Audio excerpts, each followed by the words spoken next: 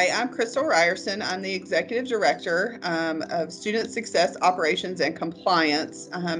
So I bet you're wondering what that means. That means that I work with several different areas within Student Success Services that help students apply and get all the way through that onboarding process. So the application, the testing, and everything in between so that we can get them ready for advising. Hi, I'm Allison Scott, and I'm the Director of Financial Aid at Rowan-Cabarrus Community College.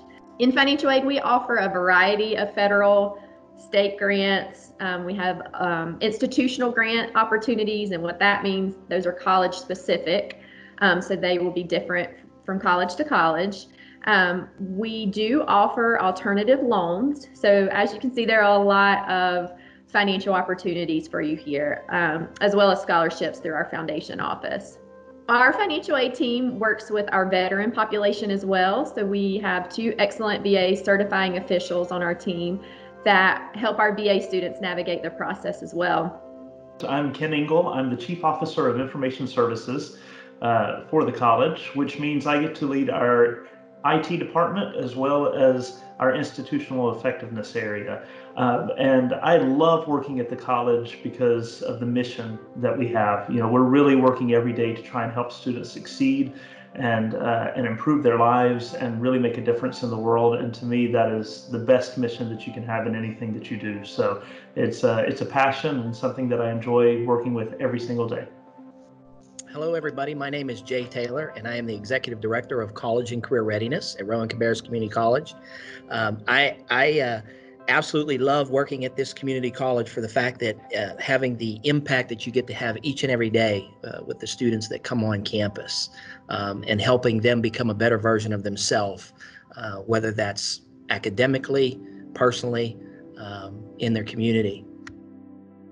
So within Student Success Services, we have our admissions department, our navigators, which I'll explain in just a little bit what that team is, and our testing. And a lot of that, it's each of those areas helps students kind of get through the onboarding process.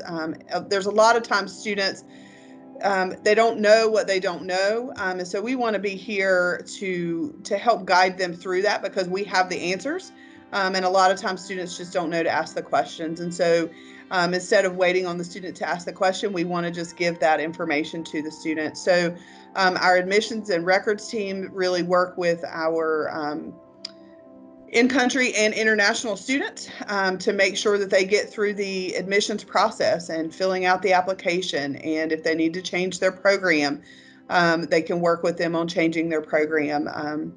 Our navigators really help kind of answer all of those questions that students have. They are our front-facing customer service team, and they really they help you when you walk in the door, but they're also reaching out to you over the phone and right now virtually so that they can get you ready for advising, get you registered for classes, and on your way to meeting your educational goal.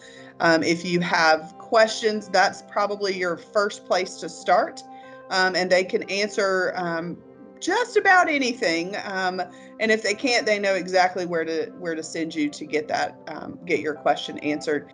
So, as I mentioned before, we have a lot of financial opportunities through federal and state grants and college grants and scholarships. The main thing that you will need to do is complete your FAFSA application. You can do that at www.fafsa.gov.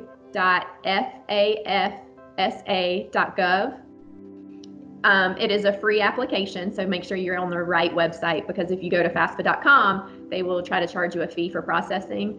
But once you complete your FAFSA application, we actually do all the work to determine what you can qualify for.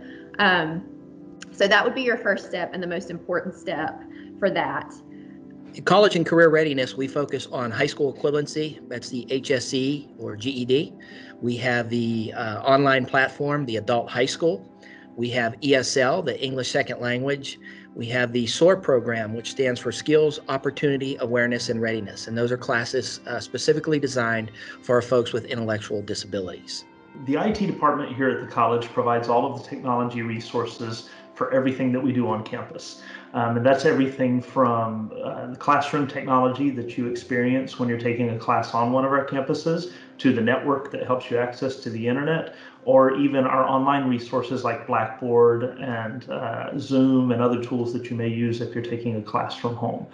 So in IT, that's what we work on. On institutional effectiveness, we're looking at data and looking at information to see how we can improve the experience for our students and for our team members here at the college as we work to help every student succeed. So we're looking at information like enrollment and trends in the market, around labor opportunities and job opportunities, and just any way that we can use data to help us make better decisions.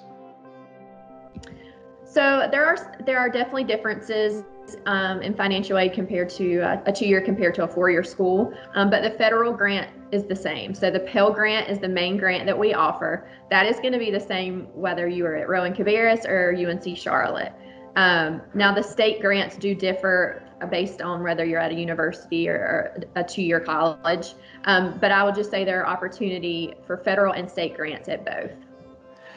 There are really a lot of advantages whenever you come to Rowan-Cabarrus as opposed to necessarily going to a 4-year institution first. One, of course, is the cost of attendance, which is wonderful for everybody. But within technology, we really have the ability to customize and help tailor a solution to your particular program and your particular needs at the college, so that you're getting much more personalized attention and assistance, and we will work with you one-on-one to help you work through any technology challenges that you have. And sometimes when you're at a really big 4-year institution, you don't quite get that same level of personal assistance and help.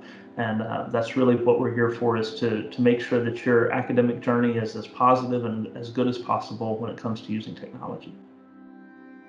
I think, Rowan-Cabarrus is a wonderful place. If you, as a student, don't know where to start, start by reaching out to your navigator, your advisor. How do you do that?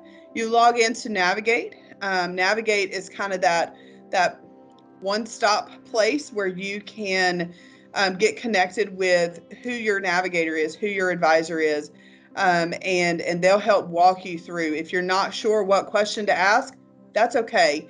The navigators, your advisors, they can help walk you through that.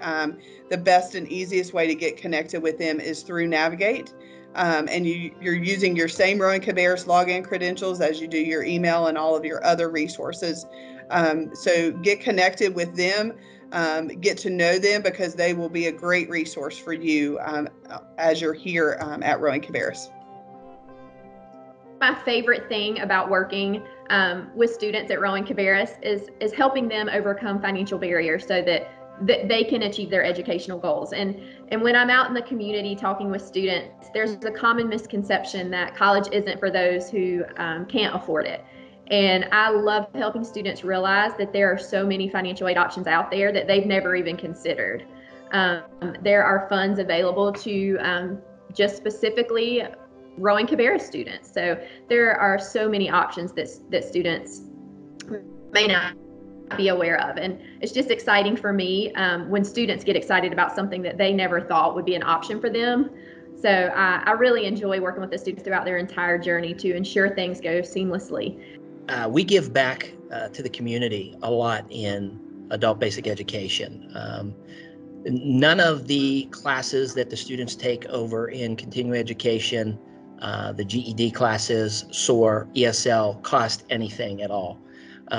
So we let them know that they're basically receiving a hand up. And now that we have done that for them, we like to go out in the community and give a hand out, so to speak. So we volunteer with Habitat for Humanity. We went in the spring and we worked on 2 houses with our GED folks. And that was a tremendous experience for them, not only for the sense of giving back to the community, but also being able to make instruction relevant to their life of, hey, you need floor for this room. How would you figure out how much flooring you need? So it's putting the practicality of lesson into the experience, and in turn, it's blessing the community.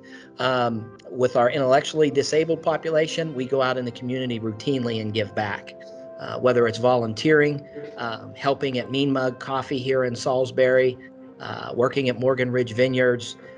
The goal is to show the community what we have to offer, so that if someone does have a past, or someone feels like they have a label that is being held against them, we can show the community otherwise by showing the students capabilities and abilities, rather than focus on shortcomings in the past or a disability that they may have.